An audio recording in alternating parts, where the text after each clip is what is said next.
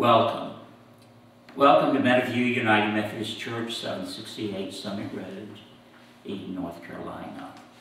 Thank you for joining with us today, whether it's presence in-house or whether you're watching our video of our service today. For our announcements, our mission statement, we will share with others all that we know of God, Father, and Son, and Holy Spirit, showing God's love and care.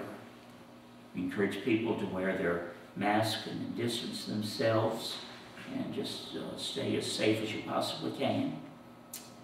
We need to continue to reach out to others so that people know that we really do miss them, we care about them, and just let them know that we're thinking about them. Keep First Methodist in Draper in your prayers with their closing.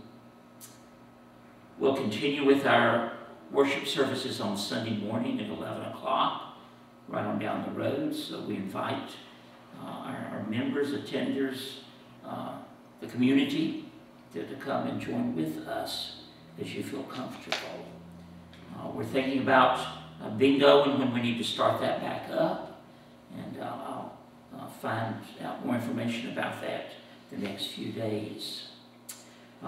We certainly welcome new members as they come our way. We've got a couple of new members that we're waiting to come, and we're very thankful for that. When we finish, if you'll just put your hymn book in the pew rack there where you're sitting, I'll sanitize them before next Sunday. You're receiving a budget sheet today. Next Sunday, I will give you the goals that we set back in October, or the officers of the church, maybe both if I get real busy this week. But all this information was finalized back in October when we had our charge conference. Do we have any announcements we need to share this morning? Anybody have a birthday or an anniversary this past week or this coming week?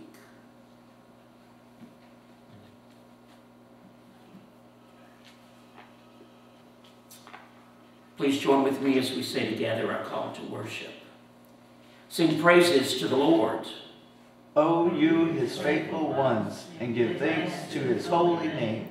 Weeping may linger for the night, but joy comes in the morning. Amen. Our first hymn is found on page 577, God of Grace and God of Glory, and you can either sit or stand as you feel comfortable. Again, 577.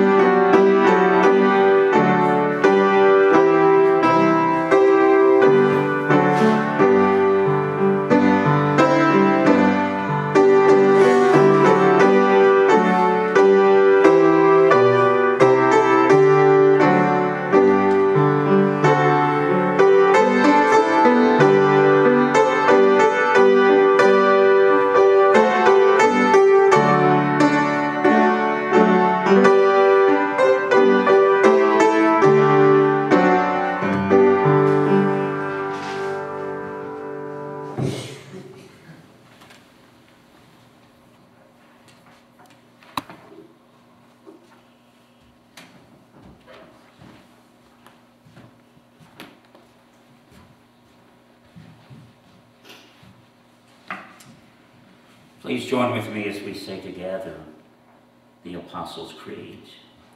I believe in God, the Father Almighty, maker of heaven and earth, and in Jesus Christ, his only Son, our Lord, who was conceived by the Holy Spirit, born of the Virgin Mary, suffered under Pontius Pilate, was crucified, dead, and buried.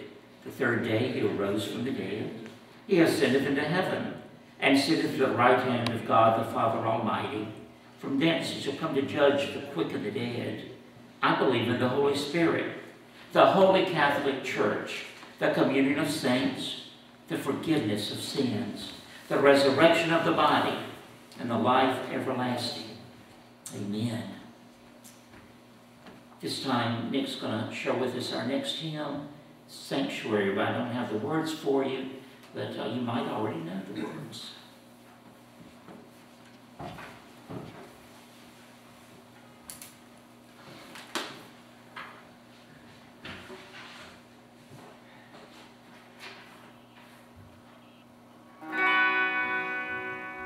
O Lord, prepare me to be a sanctuary, pure and holy, tried and true. With thanksgiving, I'll be a living sanctuary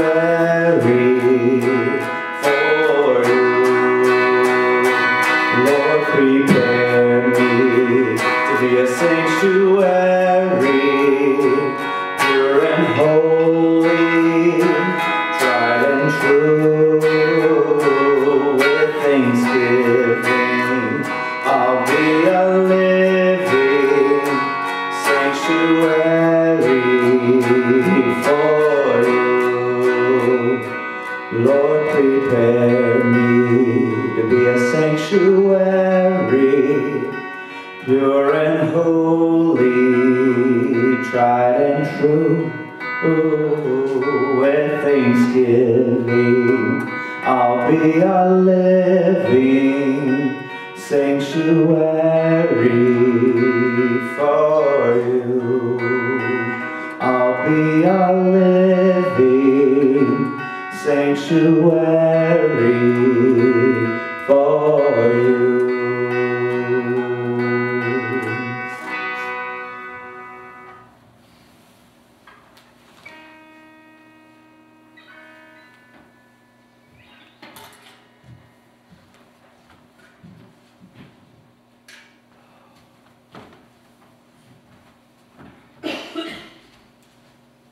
Thank you, Nick, for sharing with us this beautiful song and has a tremendous amount of meaning behind it. Thank you so much. How has God blessed you this week? Has anybody been blessed? We're all blessed every day, even if we think we're not. Amen. Sometimes all we see is our problems and struggles, and we don't think about all the things that God has done to bless us. So we are thankful, and we need to do that every single day. God is good. All the time. All the time. God is good. Amen. So we'll go to our Lord in prayer.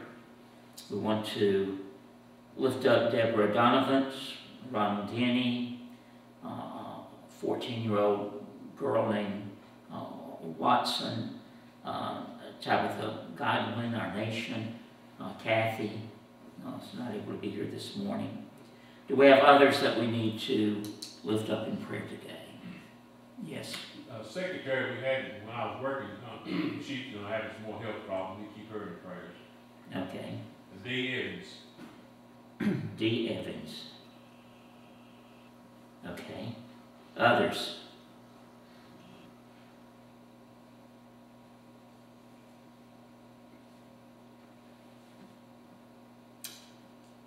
Let us pause for our meditation and our prayers.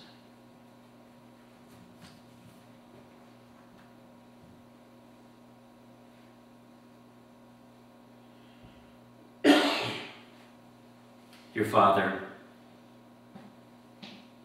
you are an awesome God. And we are so thankful that we can call you Father, that we are your children. Be with all of those that are sick, those that we've named, those that may even be present today that has needs, and others that you know about, but maybe we don't even know about. Strengthen them, remove their pain, just help them to regain their health if that is within your will, Father. Be with those that are grieving. Bring peace and comfort. Just help them to move forward the best they can. Be with those that are struggling financially. Just help them to be able to survive and have food and clothes and a place for shelter. Help people to want to have jobs. So many people today are receiving unemployment, and some of those are satisfied with what they're getting and don't want to work. Help all of us, Lord, to have a desire to be self-sufficient and goal-oriented and actually work. Lord, be with our churches. There's so many needs around us. Help us to be able to reach out as we're able to in this very difficult pandemic that we're involved with. Lord, continue to bless us just as you've always done. Help us to share these blessings with others. We ask this in the precious name of Jesus. Amen.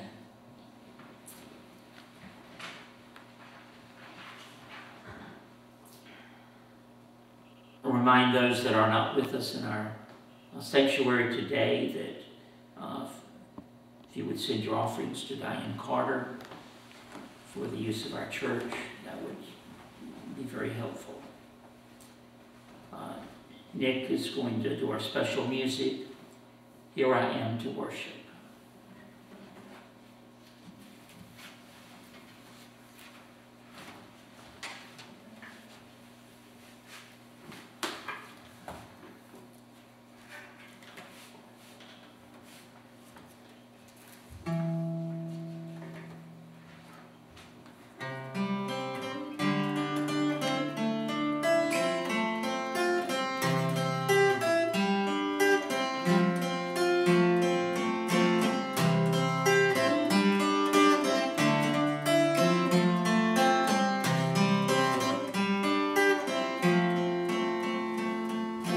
Light of the world, you step down into darkness.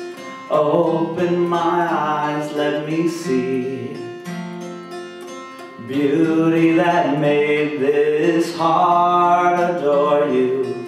Hope of a life spent with you. And here I am to worship, here I am to bow down, here I am to say, you're my God. You're altogether lovely, altogether worthy, altogether wonderful to me. And King of all days, highly exalted, glorious in heaven above. Humbly you came to the earth you created, all for love's sake became poor. Here I am to worship, here I am to bow down, here I am to say, oh, you're my God. You're altogether lovely, you're altogether worthy, altogether wonderful to me. And I'll never know how much it cost to see my sin up on that cross. And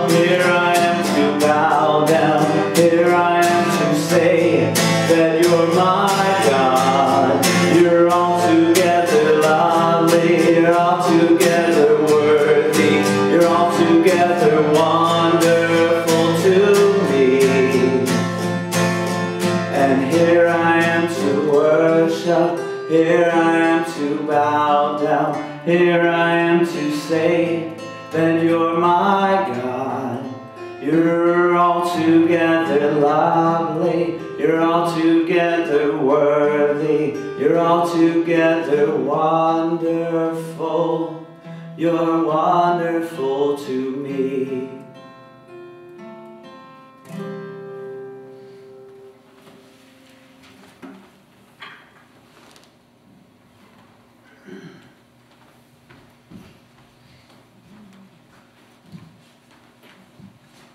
Good job, Nick. Thank you. It's a beautiful song, and certainly God is wonderful. Thanks for reminding all that God does for us, and the fact that He does deserve to be worshipped. For our scripture today, I'm reading from Luke, the 24th chapter, verses 36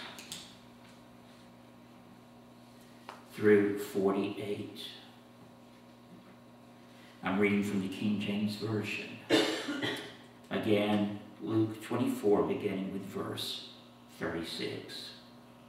And as they thus spake, Jesus himself stood in the midst of them, and said unto them, Peace be unto you. But they were terrified and frightened, and supposed that they had seen a spirit. And he said unto them, Why are you troubled?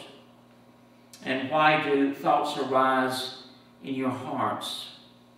Behold my hands and my feet, that it is I myself.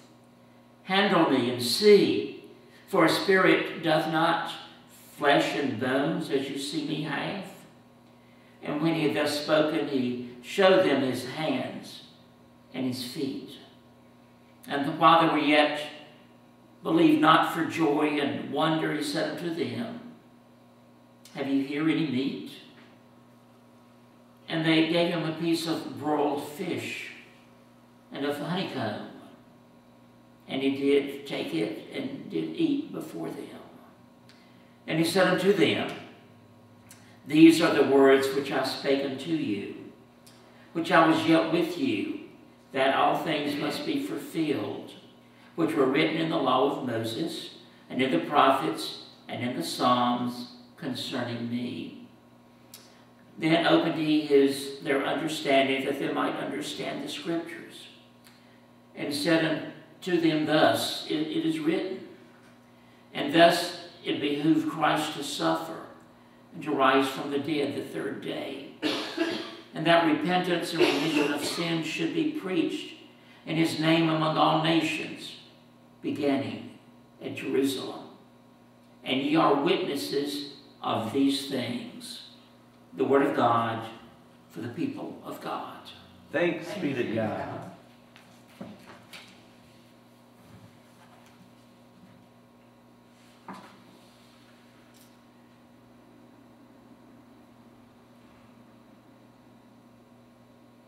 I can't unsee that. Have you ever spoken or thought of some version of that phrasing? I can't unsee that. These days it often refers to some stupid or inane thing that has shown up on our computer, or Facebook, or YouTube, or whatever the most popular social media site is at the moment. Someone you know, or even a complete stranger, has forwarded a bit of video and you've clicked on it. All at once you saw something you wish that you had never seen. But you can't really unsee it. And so you're stuck with that thought or those images rolling around in your head for the next few hours or days or even months. So we try to fill our minds with other things and hope that what we saw will just fade away. I want to unsee it. Maybe you've been at the wrong place at the wrong time. And now you've been called as a witness to a crime. It's a lot of bother going to court, rearranging your schedule. It's inconvenient, and depending on who the defendant is, it may even be dangerous. I wish had never even seen it, we might say. We are witnesses of these things, Jesus said to the disciples before his ascension. What did that mean for the disciples? And what does it mean for you and me? Today we're going to consider what it means as followers of Christ that we are witnesses to the resurrection. If you heard that a close friend or a family member had come back from the dead, you would understand the question of sanity and reliability of the person telling it to you. You would have to see the person with your own eyes, and even then a lot of questions would have to be answered. Last August, a woman who was declared dead at her suburban Detroit home opened her eyes in the funeral home as she was about to be embalmed. Now, this was on CBS News, August the 25th, 2020. Found unresponsive at the home. Paramedics have been called and they tried for 30 minutes to revive her with no success. An emergency room doctor was consulted and agreed with the paramedics, and she was pronounced dead. More than an hour later, as she was about to be embalmed, she opened her eyes and she was rushed to the hospital. Can you imagine the stories the witness had to tell? Things like that just don't happen. Luke tells us it took 3 events for the disciples to believe Jesus was alive. In the first, Mary Magdalene, Joanna, Mary the mother of James, and other women had gone back to the tomb with spices that they had prepared for Jesus' body. They found that the stone was rolled away.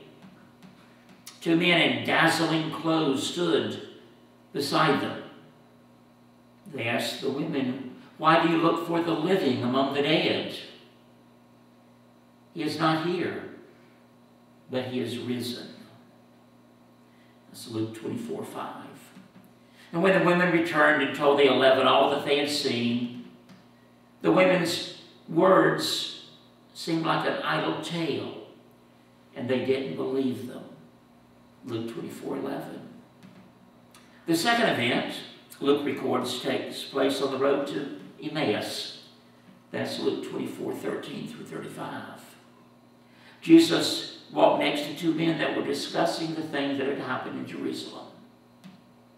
As they talked, Jesus said, beginning with Moses and all the prophets, interpreted to them the things about himself in all the scriptures. Luke 24:27. Later, as Jesus joined them at the table, he took bread and he blessed it and he broke it and gave it to them. And their eyes were opened. And they recognized him and he vanished from their sight. Luke 24:30 and 31. They returned to Jerusalem to tell the 11 all the things that had happened to them.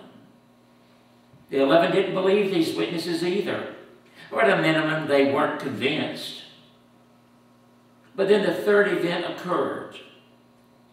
While the 11 were talking with the 2 men from Emmaus, Jesus stood among them. "Peace be with you," he said. They thought they were seeing a ghost. "Look at my hands and my feet. See that it is I myself," Jesus said. "Touch me and see it as a ghost. They don't have flesh or bones that you see that I have." He showed them his hands and his feet, and while they were still disbelieving, he asked them if they had anything to eat. When offered a piece of fish, he took it and ate in their presence. Did Jesus have a smile on his face when the recognition finally began to set in? We don't know. But surely there was a friendly face the disciples never expected to see alive again in this life. He began to teach them, "These are my words that I spoke to you while I was still with you, that everything written about me in the law of Moses and the prophets and Psalms must be fulfilled." And then he began what must have been the greatest Bible study of all time. Can you imagine people crowded into public auditoriums to hear a best-selling author talk about his or her latest book? Here the author of the universe was explaining things to them about his ministry and about their mission to the world. Jesus went on to talk about his role as Messiah and the things that had to happen as he fulfilled that role. That the Messiah is to suffer and to rise from the dead. And that repentance and forgiveness of sins is to be proclaimed and his name to all nations. And then came the clincher. You are witnesses of these things. Not you can be witnesses.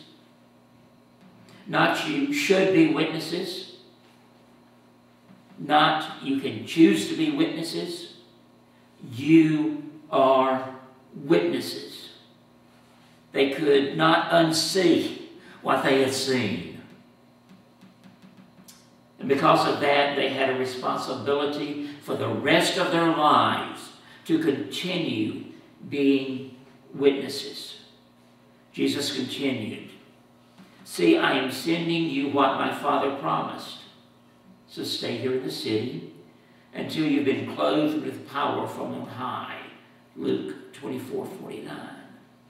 In a short time, on the day of Pentecost, the Holy Spirit descended upon them, and they began the work of being witnesses.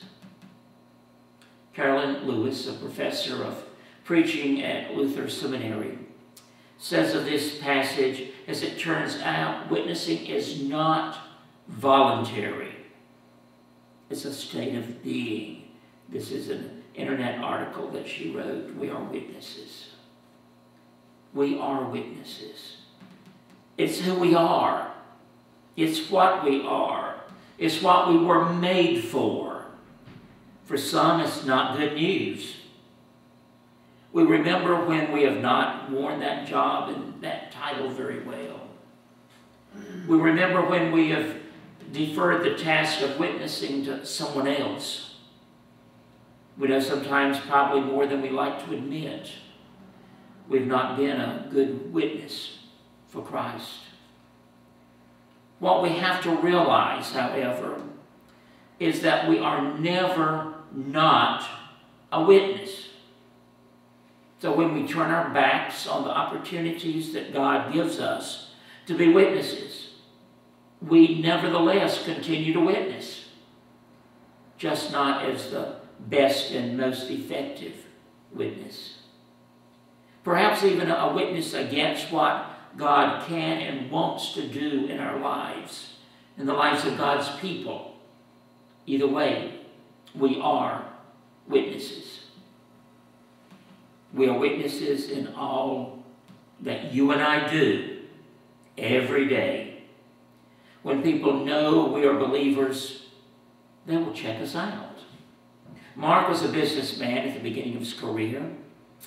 He had a growing family and a meager salary. And he asked a friend at church about airport parking for an upcoming trip. Every dollar he spent on travel came out of his pocket, and he was always looking for ways to save. The friend recommended one of the parking companies and told them it was possible to get a free stay after so many trips. He said he could give him a voucher to use, but it was not quite above board. The young man said he would manage on his own. He didn't feel right about doing anything that was questionable. The friend smiled and said he was glad to hear that his faith was not for sale. We're witnesses, and others are watching to see if God really makes a difference in our lives and in our faith. We are witnesses in business, in school, in marriage, in our families, as parents, as children, in our hobbies, and even in sports. In all of life, we are witnesses. We can make lots of excuses to why we should set aside our witnessing from time to time. But these excuses don't hold water. We're witnesses, and every day we should look for the best way to witness to our faith and bear witnesses for Christ and the resurrection in every way we can. Shortly after the day of Pentecost, Peter healed a crippled man. This prompted people to gather around him. And John at Solomon's portico, Peter arose to the occasion, preaching a good word for the resurrected Christ. Referring to the resurrection, Peter said, "To this we are witnesses." Acts 3:15. That's true for all of us. To this we are witnesses. Go out and let your witness be known. I came across an interesting illustration on the computer. And it's about our faith, and in order to witness, we have to have faith. It's a story about a Midwestern town that was experiencing a really bad drought. Crops were dying, and the livelihood of this farm town was threatened. A local pastor decided to hold a prayer service, and he asked all the folks people to come to the service. They were instructed to bring with them symbols of faith that God would deliver them. People showed up with rosaries, statues of Mary, crosses, prayer books, Bibles, crucifixes, holy oil. All came forward and shared their symbols and prayed for God to send rain. And finally there was one small little girl left. Without hesitation, she came to the front. And slowly she opened up her symbol of faith, a brightly colored umbrella. She knew what it meant to expect something from God. Let us pray. Lord, help us, just as that little girl had faith. Help us to have that same level and intensity of faith. We ask this in the name of Jesus. Amen. Our closing hymn today, Here I Am, Lord, is 593.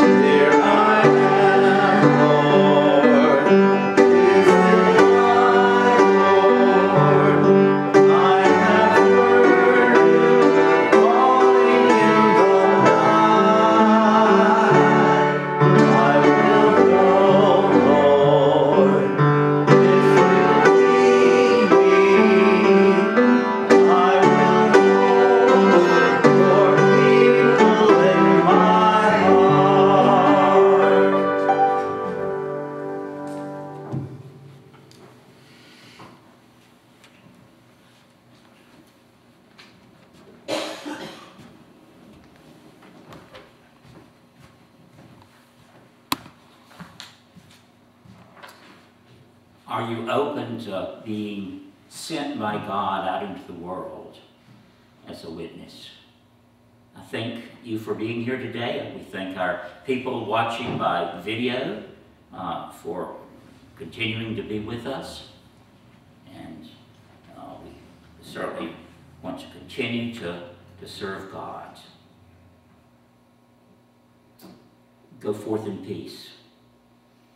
The grace of the Lord Jesus Christ, the love of God, and the communion of the Holy Spirit be with you all.